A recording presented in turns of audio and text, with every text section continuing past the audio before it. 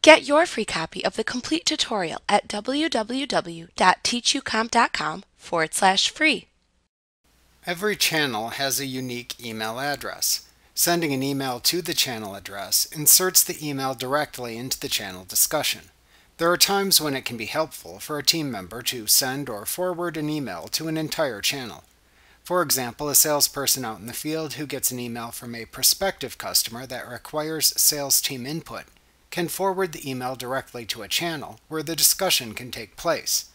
This avoids the cumbersome nature of back and forth emails, especially when working with a large group. In addition, since Teams stores files and attachments in SharePoint, it eliminates the possibility of emails being lost or accidentally deleted.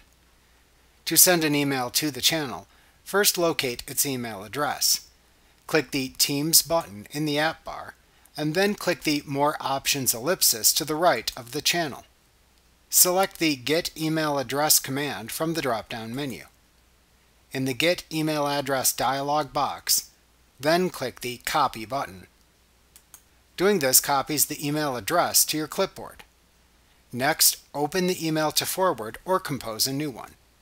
In the To field, paste the email address by right-clicking and selecting the Paste command from the pop-up menu, or by pressing the Ctrl+V keys on your keyboard.